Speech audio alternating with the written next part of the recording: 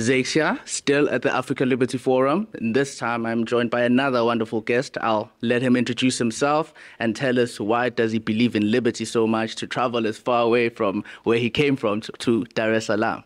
Yeah, thank you so much, Zach. My name is Ahmed Sulaiman, and I'm from the Liberty Center, Nigeria. So I study law, and I'm advocate of freedom, and also do journalism. So it has been a awesome, amazing experience here, connecting to other fellow free-minded people.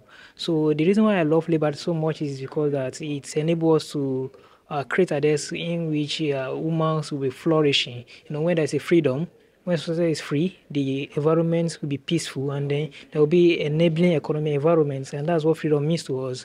And that's why in my center, what we do is that we advocate for freedom, we preach freedom, we preach liberty. And here I came across a session by David Boss from the Africa Free Market Foundation about land reform. I think Kala project.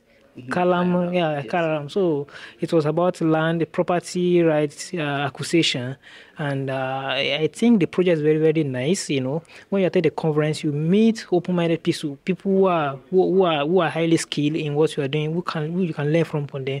And then if I get back to Nigeria, I will discuss with my team that you can also embark on this kind of project, because so many people are having land, but the government is making it so equivalent for them to be in possession. Like Nigeria, for instance, now all the lands in the country, the government says it's own it. It's just owning the land in trust of the citizens. So even if you register it, the government is the owner and they can take it to you from you anytime. So we are facing all these challenges. And when I get here, when I attended the program hosted by the Free Market Foundation by David Boss, I learned so many reforms, the strategies, and also the challenges being faced by them. I think we can also leverage on that. So it has been awesome being here. Thank you very much. Thank you, Suleiman. I'm glad we seem to have a lot of people who are inspired by the Kailan projects, and I'm glad that Mr. David Ansara was able to, motivate you to take some ideas back home. And I guess this is what makes the African Liberty Forum so great. You get to steal ideas from every other freedom fighter across the continent to try and build a freer society. Thank you for your time, Suleiman. Thank you so much,